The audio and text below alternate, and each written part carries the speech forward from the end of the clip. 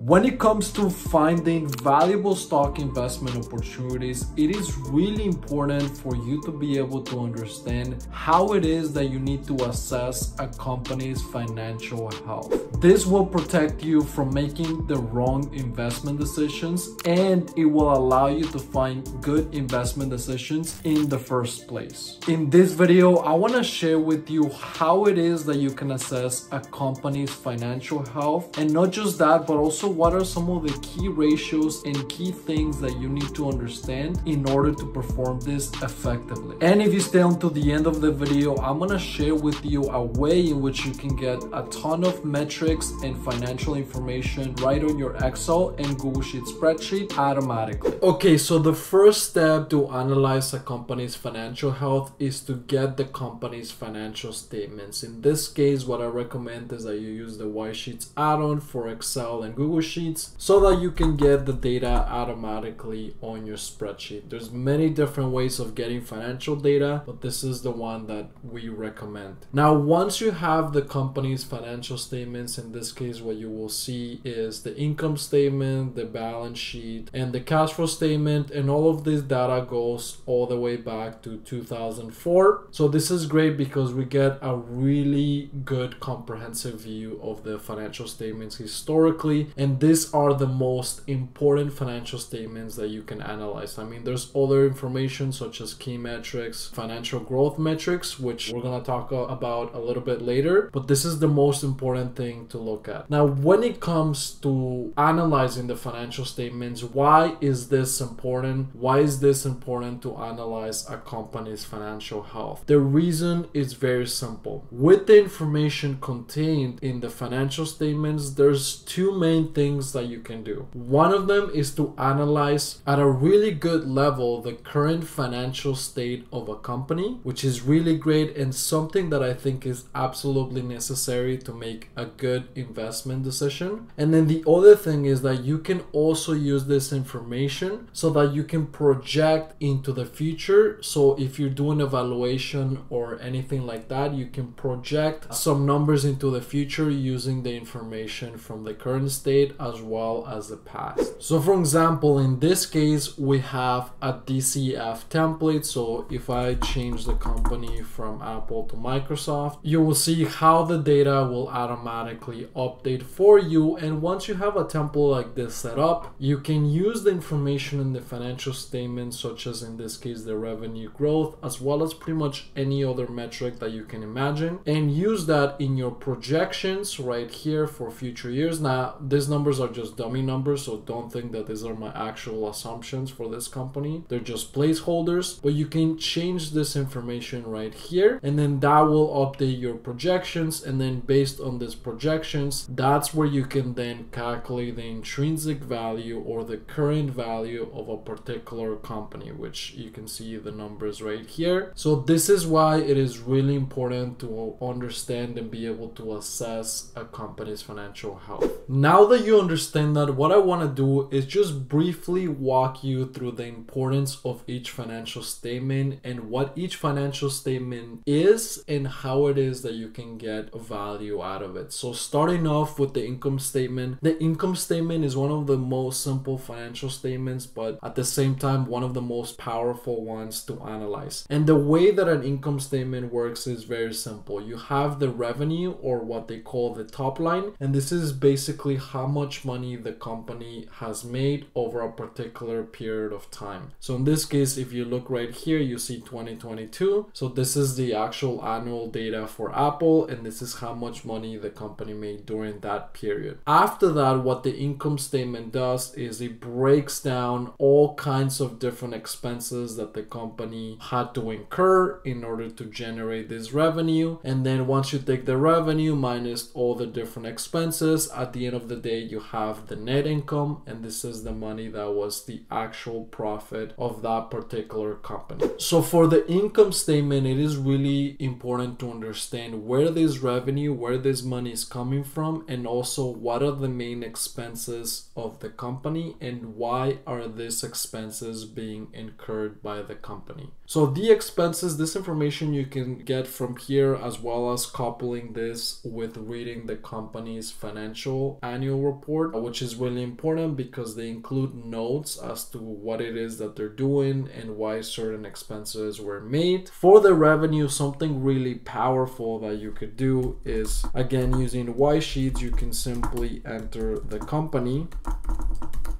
You can simply enter the company followed by segment revenues as well as the year or period that you would like to get data for. And what this is gonna do, as you can see right here, is it's going to give you the breakdown of how, in this case, Apple made that much money. So you can see the breakdown in terms of how much of that money came from Mac, service, wearables, home and accessories, iPad, iPhone, etc. Now you can also get a breakdown in terms of the geographic. So if you do geographic revenues, you will also get that breakdown, but this also helps to understand the income statement a little bit better. And something that you should know is that this is available for companies that report to the SEC and that provide this information to the SEC. Now we're moving on to the balance sheet. The balance sheet is really important to understand the current financial position of a company at any given period of time. So at this particular time, what does the balance sheet of the company look like?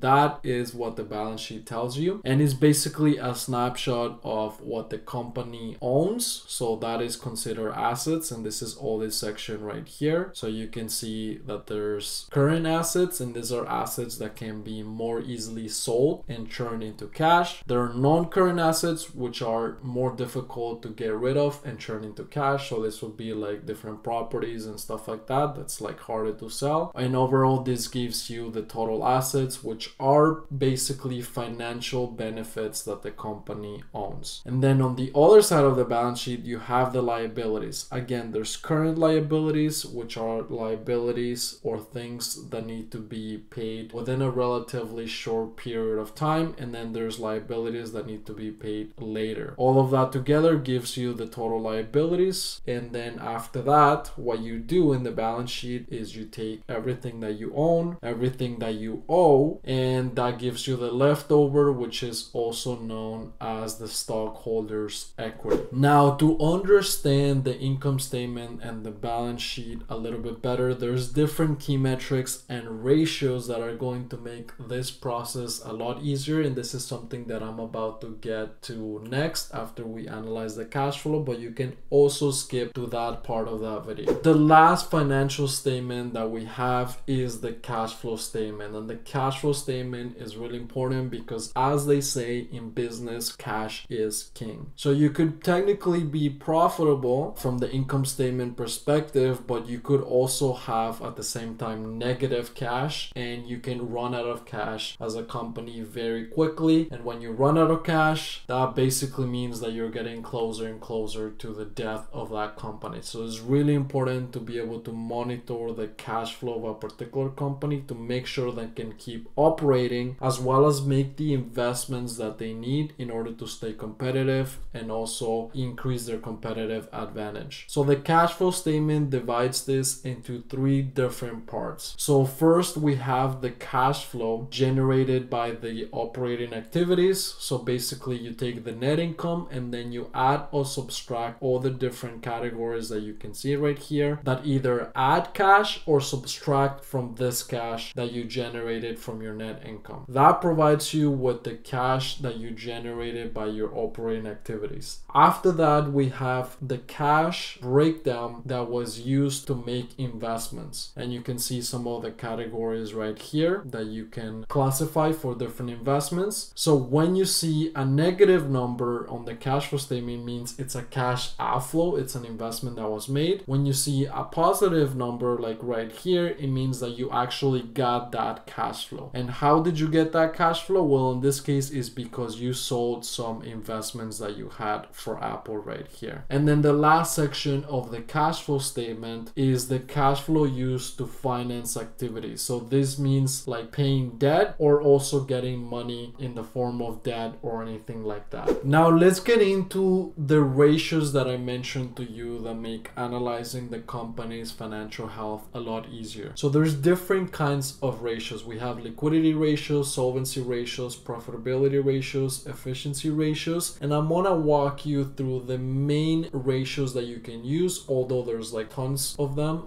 for each category, and how it is that they're calculated and why they're helpful. So starting off with the liquidity ratios, these types of ratios allow you to get an answer to the question, can this company pay its bills or its debt? And to answer this question, we have two main ratios. We have the current ratio and the quick ratio. The current ratio is calculated by taking the current assets of a company that we talked about on the balance sheet divided by the current liabilities. So what happens with this number is that if you find that you get an answer greater than 1, this is generally considered a good thing, because that means that with your current assets, you're able to cover your current liabilities. And obviously, the higher of a number you have, the better it is, because you're in a much better position to cover up for those financial obligations that you have in the form of the current liabilities. Now, for the quick ratio, this number is very similar, except that if you look at the balance sheet and you look at the current assets, the quick ratio, it's a more conservative because it only takes into account items of the balance sheet in this section right here, like the cash and equivalents, as well as things like the net receivables. Moving on to the solvency ratios, the question that they help us answer is, how stable is the company financially on a long-term basis? And for that, we have the debt to equity and the interest coverage ratio. The debt to equity ratio is very simple. It's just like the name of this metric. You basically take the total debt of the company and you divide it by the total equity. Of course, the less debt to equity that you have, the better off and the more stable the company is, because it has less debt and less things to worry about, because if something happens, then in that case the company will have a good amount of equity to be able to finance its debt, so it'll be okay. And obviously the opposite applies. The other ratio is the interest coverage ratio, and for this you basically just take the EBIT and you divide it by the interest expense of the company. So this allows you to know if the company can pay its interest expense based on the money, the EBIT, which is essentially the operating income that the company is generating. If the company can do that, then that's a good thing. If it can't do that, that's a bad thing, because it's gonna continue to burn cash to be able to pay this interest expense right here. Moving on to the profitability ratios, we have the gross profit margin, the net profit margin, and the return on equity. And this allows us to know how effective is a company at generating profits for the shareholders. So the way that these ratios are calculated is pretty much very similar. So the gross profit, you basically take the gross profit and you divide this by the company's revenue. Then for the net profit margin, you take the net income and you divide this by the company's revenue. And then the return on equity, you take the net income and you divide it by the equity, or the total equity of the company. So the higher of a ratios that you have, the better off the company is at generating profits for shareholders, because they're essentially able to keep more money per dollar of revenue that the company generates. So for example, if a company has a net profit margin of 30%, that basically means that for every dollar that's generated by the company gets to keep 30 cents of that dollar, which is generally considered a good ratio. Now, these ratios, they really depend on the industry and the type of business that you're analyzing. The last type of ratios that we have are the efficiency ratios, and these ratios allows us to find out how effective is a company's management at managing the company's assets. So in this case, we have the asset turnover ratio and the inventory turnover ratio. For the asset turnover ratio, we basically take the net sales and we divide this by the average total assets. What this tells us is that if we have a high number of sales, but we also have a high number average total assets, then that means that the company is not as effective as it could be. The most effective companies, but again, this depends on the industry, are able to generate a lot of sales with very few assets. That is the mark, or one of the marks, of a great company. For the inventory turnover ratio, you basically take the COGS, the cost of goods sold, and then divide that by the average inventory. So a higher number again means that the company is more efficient, because it basically means that it can take the company's inventory and sell it a lot faster. Just like I promised to you in the beginning of the video, what I want to do is share with you how it is that you can get some of these ratios automatically calculated for you for a list of companies. So as you can see, we have a whole bunch of ratios here, and with Y-sheets, the cool thing is that pretty much all of these ratios that you can see can be automatically calculated for you. In this case, I just picked a few of them for each category. Just pick one basically for each category, so that way you could see how this works in a simple way. This list is a list of semiconductor stocks, and in this case we have 24 stocks, but this list could be as big as you want, pretty much up to 1,000 tickers. So once you have a list like this and you have the ratios that you would like to get, all you need to do is use this Y screener function right here, select a list of stocks that you would like to get data for, click here, and then the parameters that you would like to get, click here. By default, this current ratio, debt to equity and inventory turnover ratios, are going to be based on the last year of financial data. You could also get the last quarter, and as well as TTM, which you can see I have here for the return on equity. Once you have this, simply click on get data, and what's going to happen is that automatically, as you can see really fast, you're going to be able to get all the data right here, and at any time you could rename this, and then